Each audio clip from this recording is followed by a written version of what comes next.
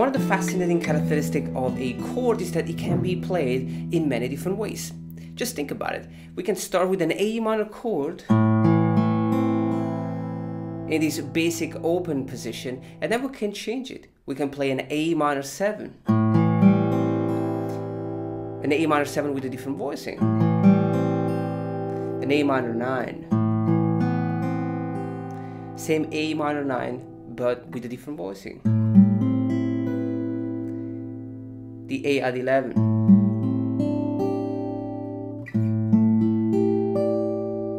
It is such an interesting approach, and in this video I want to show you how to play the same chord progression 10 times, each time with a slightly harmonic and melodic variation. We're gonna play the E minor chord, A minor, the D major, G major, C major, A minor, and the B7.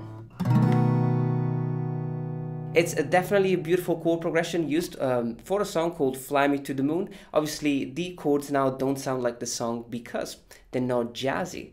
And so you will see as we progress through these steps and we add more extensions to these chords, we will definitely get close to the jazzy chords used in Fly Me to the Moon. Now, the first step will be to learn the bass note of each chord. This is extremely important because based on where the bass note is played, we will then develop the chord.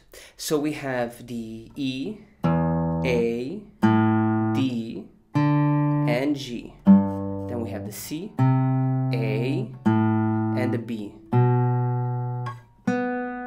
We can also play these bass note in a different position so that we can develop the chords in a different position of the neck. So E on fret 7, A on fret 5, D on fret 5, G on fret number 3, C on fret number 3, A on fret 5, and B on fret number 7, and B again 1 octave higher on the fret number 9.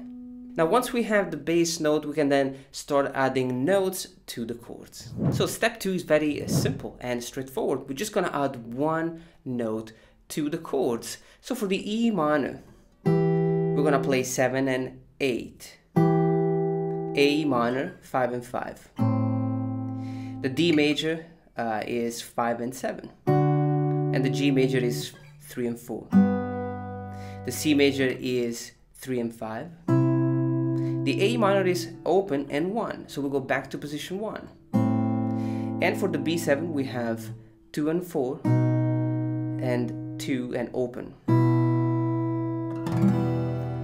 So when I put it together, 1, 2, 3, 4, and 1, 2, 3, 4, and 1, 2, 3, 4, and 1, 2, 3, 4, and 1, 2, 3, 4, 3, 4, and 1, 2, 3, 4, 2, 3, 4. Now let's add one more note. So step 3, we're gonna play a chord with 3 notes.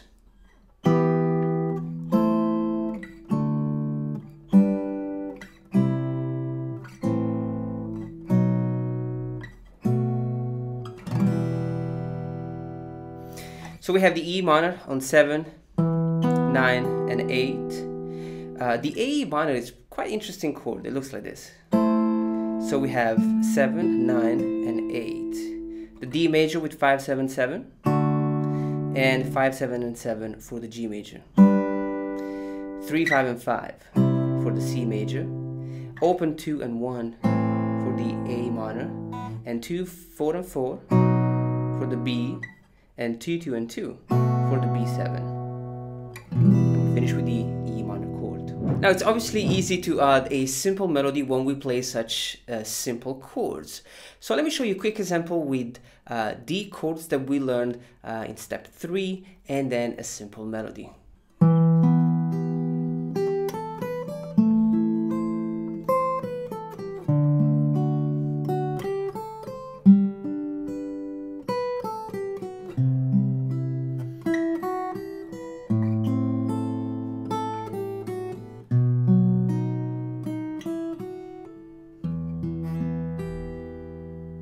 So obviously we are in E minor, so I'm using the E minor scale to add a few notes around the chord.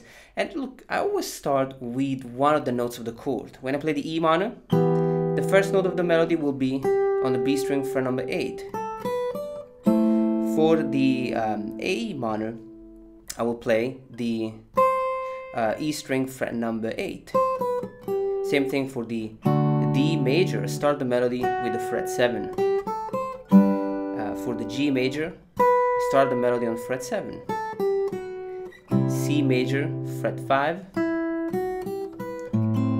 Play this beautiful A minor chord like this.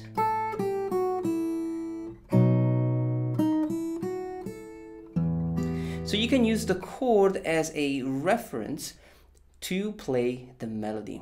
Now, step 5, pretty interesting. We're gonna play the same chords but with different inversions. So we're gonna play the triad in different positions. We're gonna keep the chords simple, so we're just gonna play the basic chords, the basic 3 notes of each chord. But we're then gonna play inversions, meaning we're gonna change the order of the notes. For example, when I play the E minor, I can play it in 3 different positions. The position 1, so this is the fundamental, and then I have the first inversion where the 3rd is on the bass, on 5, 4, and 5, and then the second inversion where the 5th is on the bass, on 9, 9, 8. So, and the A minor chord.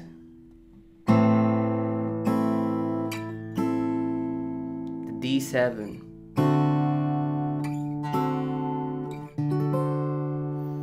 and the G major, C major, and back to the A minor, and the B7, and the E minor.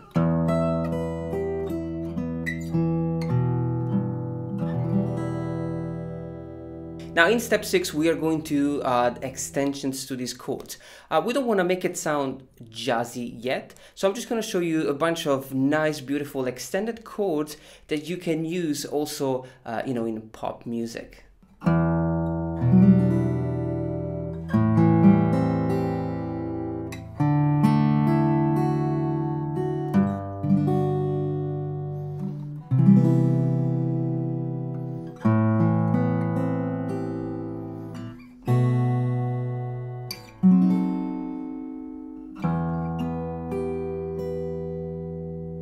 So I'm playing an E minor 9, an A minor 7, with the voicing on the note G, a beautiful D add 9, and a G major 7, a C major 7, and the A minor 9, and we finish with the B7, and the F sharp diminished, and we finish with this beautiful E minor chord.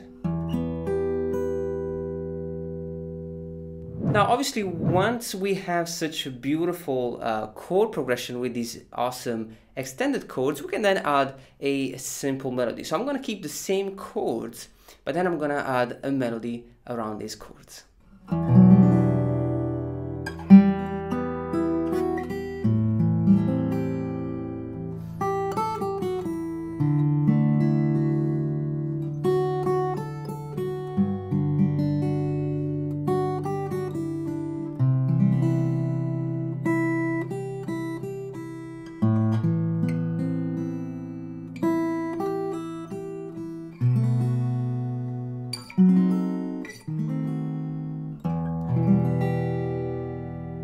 Now in step 8, we are going to play even more jazzy chords. I'm going to kind of get closer to some sort of a jazz chord progression.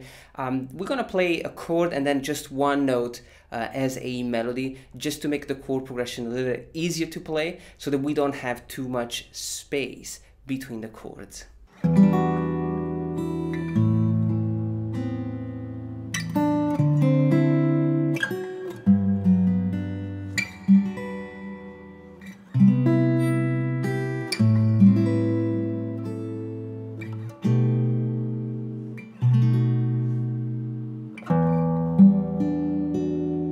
So I'm playing an E minor 9, beautiful chord. So open 5, 7, 7, and the E string open. The A minor at 9 with open 2, 4, and 1. Melody on 3, and then we have the D7. Now the D7 is kind of an interesting chord. I'm just playing 5, nothing, 5 and 5. And the fret 7 on the B string, the G major 7 chord. I'm playing two different shapes. This one with 3, 4, 4, and 3, and this one with 5, 7, 7, 7. Then we have the C major 7 and the A minor 9. Beautiful chord. And then we finish with the B7. Now this is a dominant 7 chord with a flat 13. So it's 7, 7, 8, 8. And then just 7, 7, 8, and 7 with the B7 chord. And we finish with the E minor. Or with the E minor 9. Now step 9 and 10, we are going to add passing chords to these chord progressions. So we're gonna basically play more chords. And we're also gonna play the same chord progression in step 9 and 10, but step 10 we will also add the rhythm. So let's check it out and then I'll tell you more about it.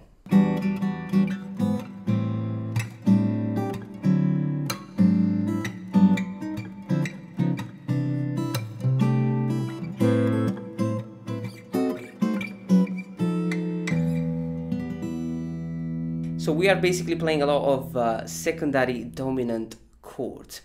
So if I play the E minor 9, followed by the A minor 7, I'm gonna basically add the dominant chord for this A minor 7 chord, which is the E chord. So I will play E minor, E major, and the A minor chord. Now obviously I'm gonna play it like this. E over G sharp. So it's 4, nothing, 2, 4, and open. A minor 7. And this is an A minor 11. 5, 5, 3, and 3. And then we have the D7. G sharp 7 with the augmented 4th. And the G major 7. Now, what I do here on this G major 7, I will then play this chromatic note on fret 4, and then I'm gonna play the D minor 9, and the D flat 9, so which is going to lead to the this beautiful C major 9. Now we can play with the C major 9, so I play this one, and then this beautiful C major, again with the 9 and the 6th, so it's 8, 7, 7, and 8. Then we have the A minor chord, and then I have a bunch of diminished chords on fret number 10, 7, and then I finish with this beautiful F sharp minor 11, F 7, F dominant 7, so, and the E minor chord. I really love this progression.